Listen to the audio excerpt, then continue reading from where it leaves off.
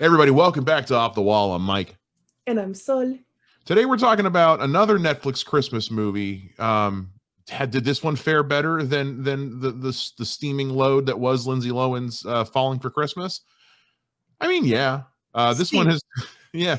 This one is called Christmas with You. It stars Freddie Prinze Jr. and Amy. I don't have it in front of me. I don't have her last name, but I believe it's pronounced Aime. Is it Aime? I have a friend whose name is Amy and it's spelled the same, so that's where I'm getting confused. But Aime Garcia plays Angelina. Freddie Prinze Jr. plays Miguel. Also starring Deja Cruz, Gabriel Sloyer, and Socorro Santiago. Zenzi Williams plays Mo, and it's a slew of Hallmark movie-esque actors who are pretty.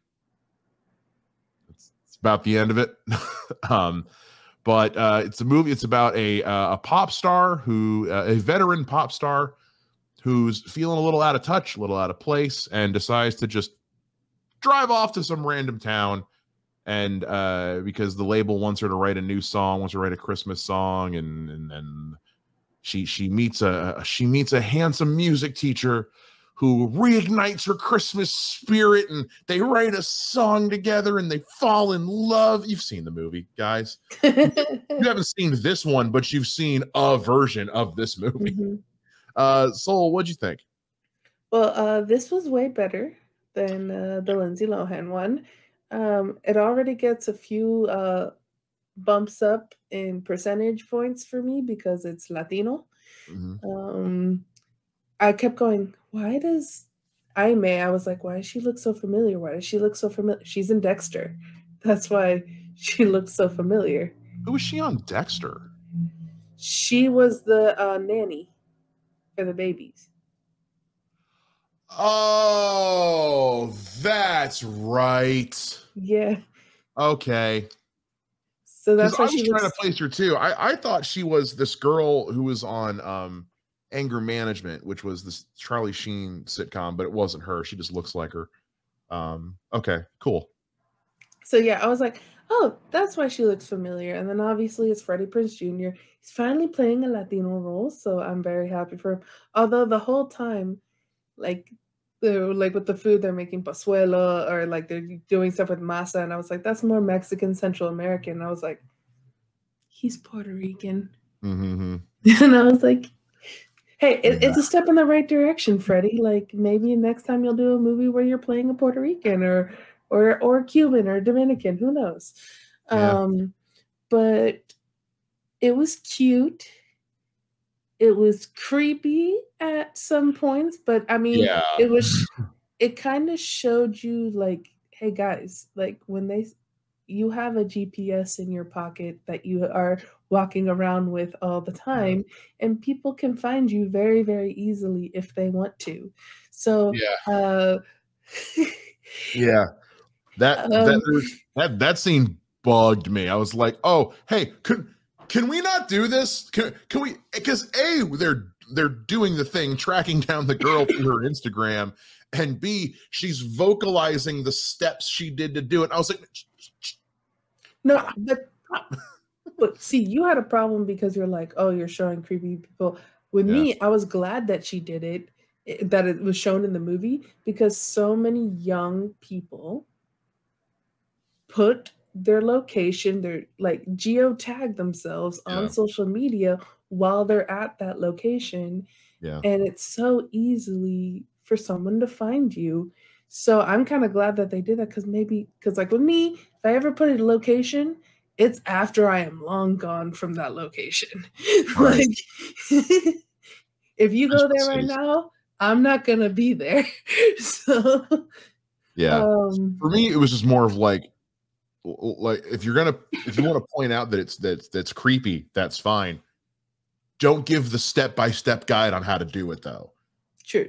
Just be like, oh yeah, I just tracked her down through Instagram, and have her go, wow, that's creepy, and you leave it there. It's like, yeah, that's still, but to say, no, what I did was I did the thing, and then I did this thing, and she's got that. I was like, okay, guys, but it shows how easy it is. It is, yeah. In a sense, I guess, like both of you and I are going creepy. Either way, it's creepy. But on whether they should have shown it or not. Yeah. We're on different sides of that. But it was a cute Christmas movie. The thing that made me the saddest is that the song was actually not very good. As a musical person who's done chorus and band for most of my life, could have had a better song. When the because you know, in all of these love stories, not just Christmas ones, where they have to show the couple sad and not together for a while, they were playing a Christmas song over it, and I'm like, that song is way better than the one that you just performed. Yeah. It's, I mean, other than the whole, okay, there's one other creepy scene, and that's when Miguel's walking down the hall with his daughter, and she's like, oh, I could set you up on Bumble or Tinder, and he's like, no, wait, you're not on any of those apps, are you? And she goes, no. And I'm like, can we not imply that the 14-year-old is on a dating app, please? Please. It's a little weird. This is something where these kids are on the dating apps, and they are like, and they have access to all of these stuff at a young age. And so, in a sense, for us, who didn't have those things when we were in high school, it's a little gross, but you remember when you're in high school, you think you're grown up. You're not. Oh, sure, but it's still just a little weird to think that. Yeah, it's weird to think, but guess what? It's happening. Yeah, I know. Still weird. Anyway, the song that they end up gushing over, and that by the end of the movie becomes the #1 hit on all the pop charts. I was like, song sucks. Yeah. Song's really bad. It's not that I may like you gave it your best. Yeah. You have one register that you sang in. Yeah. Mm-hmm. And I think a more experienced singer might have even been able to make the same song a little better. Yeah. Because it felt like, but also like it felt like they were going for like just such generic sounding techno pop. I mean, this movie is as paint by numbers as it gets. I mean, it is within 5 minutes you figured out the plot of what's going to happen. It's so, but it's harmless. Like it's cute, Yeah. Who among us was not fanning out over our favorite singer or band or something at that age and being told by our parents to turn the goddamn music down, you goddamn kids. I love that in this movie, Freddie Prinze Jr. plays a music teacher, and they go out of their way to hide the fact he has no musical talent whatsoever. Because she'll be like, Dad, can you please play the guitar for my song? Okay, but don't worry, I'll crop you out of the video so they can't see you. Right, because we don't want to see the fact that Freddie Prinze Jr. can't actually play the guitar. Or when he's playing the piano, it's all, you never see his hands on the piano playing. It's always very clever to hide the fact of like, Freddie doesn't know how to play, and we don't have the budget to send him to school to learn how to play. This is not a Timothy Chalamet. No, this is not Joaquin Phoenix learning to play guitar for Walk the Line. This is, look, Freddie, we got a week. We got the sets for a week, buddy. So we'll shoot around it. It's fine. It's fine to worry about it. Out of these 2 live action Netflix movies, this one had better acting because Freddie Prinze Jr. is a way better actor. The abuela is great. Best part of the movie. Best part of the movie. Her and the tias. Yeah. Which a lot of this movie, even like there is things to criticize, but some of it, like you just like, when you see representation and you're like, that's my family on screen. But like as a white guy in the Midwest, I see it all the time. It's called the Hallmark Channel. So I was like more like a Mexican Central American version of my family, but my family nonetheless. And just the fact too, like the abuela watches her telenovelas, which is something my grandmother watched all the time. And he wasn't good enough anyways. And those abs aren't real. And the abuela's like, no, they're real. Yeah. I love when a movie has just an edgy grandma. I love it where she just, you know, or because we had it in Ms. Marvel when they go to visit her grandma and she's like, Grandma, you shouldn't be in bed. What are you talking about? I'm coming back from a party. Right? So you love to I love to see that because my grandma's fun like that. She's huge baseball nut. So like my grandpa got her own TV in the other room so she could sit in there and scream at the Guardians on her own, and he doesn't sit there and listen to it. So it's great. She, like me, also watches for their butts because baseball players have the best asses. It's true. My grandma watches baseball solely for the butts, guys.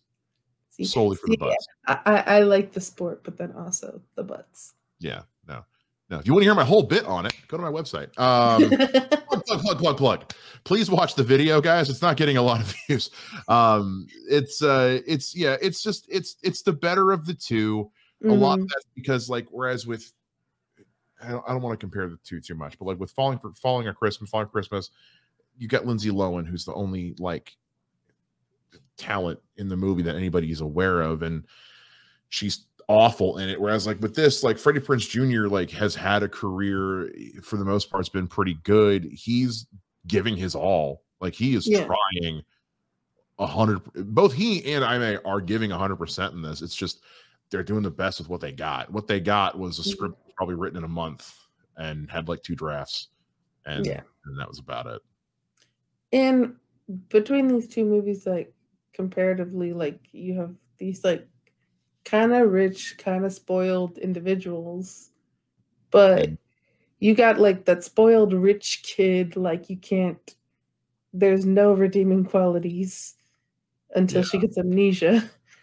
And then where this one, like there is redeeming qualities for Aime's character, and she is an older pop star who like doesn't know how to do TikTok and doesn't know how to do these like newer things. And it's just like, oh, I don't have to compete with the younger versions of me. I can cheer them on as well. And so there seem to be like better lessons, better takeaways in this movie, which like that's the whole thing with like these Christmas movies is you want to have the Christmas spirit, but you also want to have something to take away that is like good about it. What I liked about this one was it was less of like a lesson or a message and more of just like, don't crucify me for saying this because I'm about to compare it to a significantly better movie, but there's elements of this like you saw in Soul, the Pixar one, about being this creative type, you know, a songwriter in both of them, and being stuck in a rut and trying to get out of that rut for the sake of your music. And that's it's probably the most relatable thing about this movie, because who among us has not been stuck in a rut? But she kind of has to juggle with it. Like, what do you do when you come to a point in your career where you're stuck and you know it? You know, you throw a Hail Mary and drive to a small town in the middle of nowhere and write a song with a handsome middle school teacher. But just a little bit outside of New York City. I don't know if she went north and was still in New York or went into Jersey. Who knows? I don't know. Or went into Pennsylvania. Who knows? I could see that being Queens. I could kind of believe that was kind of the Queens area, but Queens is no. I don't think it was any of the boroughs. No, the boroughs. That house did not look like the boroughs. Okay, but either way, like just the idea of because she even asks him like, "What do you do when you're stuck?" And he's like, "I get the hell out of town. I get the hell out of the house." So like there are relatable things to this.